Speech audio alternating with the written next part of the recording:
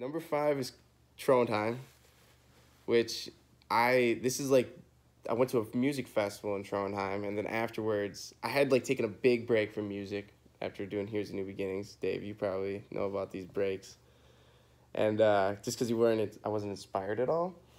And my roommate, I found out, was like, he had practiced with Logic, and he was like really into it. And he was like, man, like, you gotta show me like how you make one of these beats. And so I was like, you know what, I was thinking about making some music, I'll like go in there. And so we started on making these melodies together. And like, in order to get like the first piano, we took like probably like 2 weeks. And we were just trying to think of like the chord progression, which you hear pretty much throughout this entire song. And we studied a ton of songs. We studied like Linkin Park, Swedish House Mafia, Avicii, Kygo, Coldplay, U2, like all of our favorites. And we're like, what do these guys do that's like so great? And we like took like little elements out of each little one, and we try to, because he also like was like, Ike, you never plan any of your songs out, which I don't. I always start from like scratch, and I just like see what like it takes me. And then he always thought I could like benefit from more structure.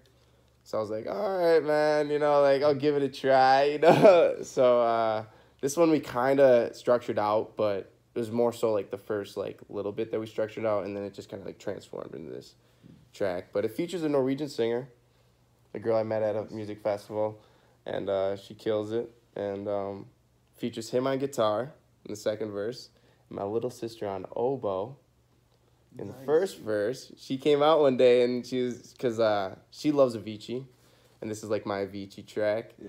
And so she has like the melody. She has like the little sauce with the oboe. So I was like, Ash, I'm just gonna like loop this, and you just play for a long time, and I'm gonna take the best part. And so yeah.